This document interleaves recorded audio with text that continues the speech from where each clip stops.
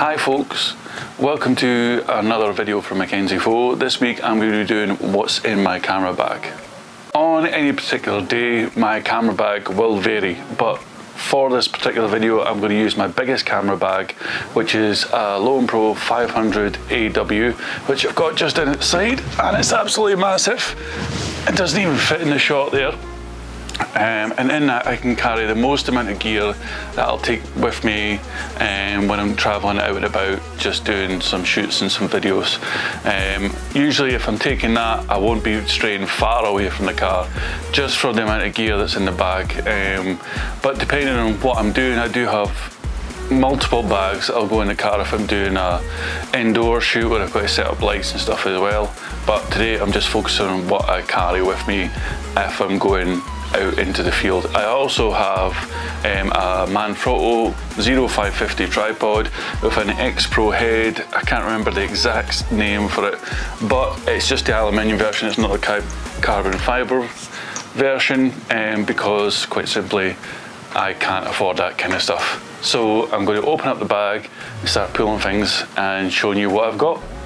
So in the main compartment of the bag, I've obviously got my main shooting camera, which is the Fujifilm 100S, which I've been putting up loads of videos about. Obviously it's a beast of a camera, I love it to bits, and I'm still learning things about it every single day.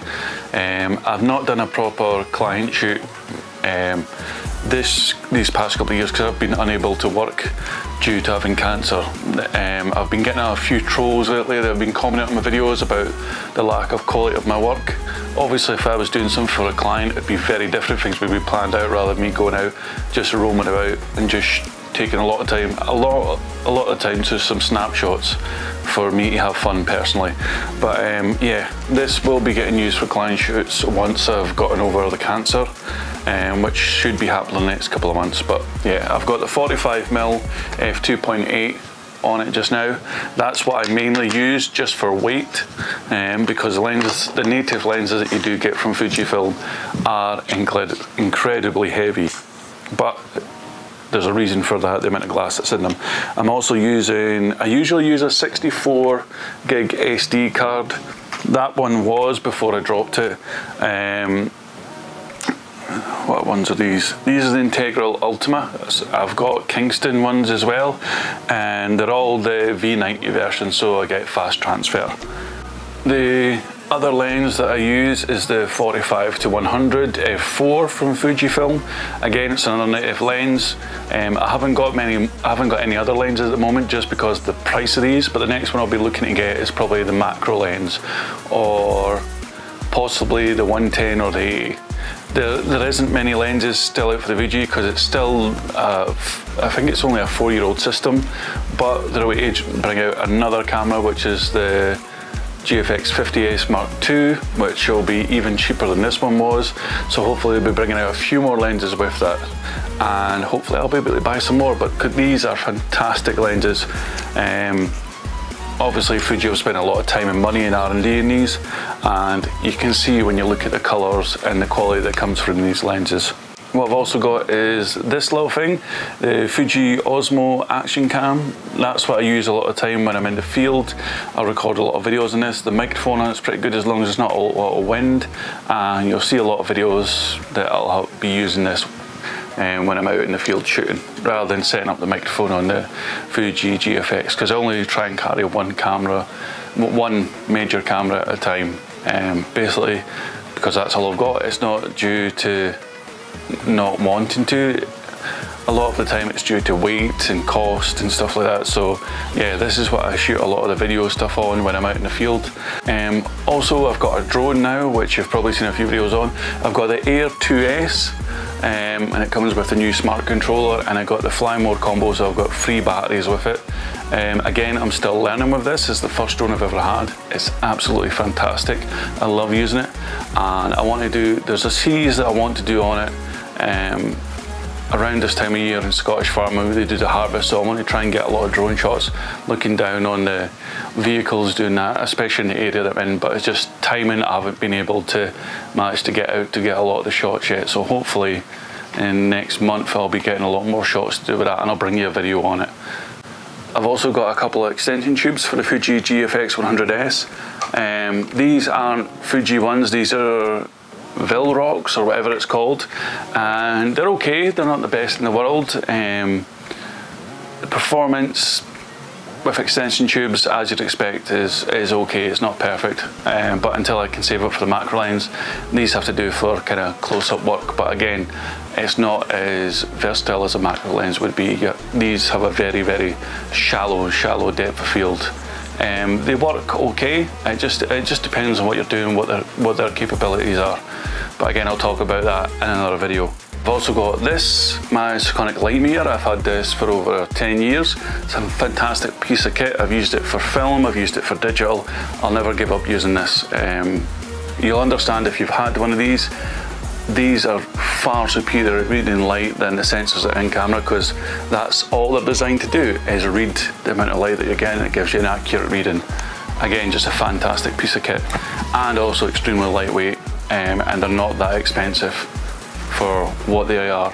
Now, I've seen a lot of videos on NAR boxes and stuff, and they're wonderful pieces of kit. I can't afford a NAR box, so what I've got is a RAV power.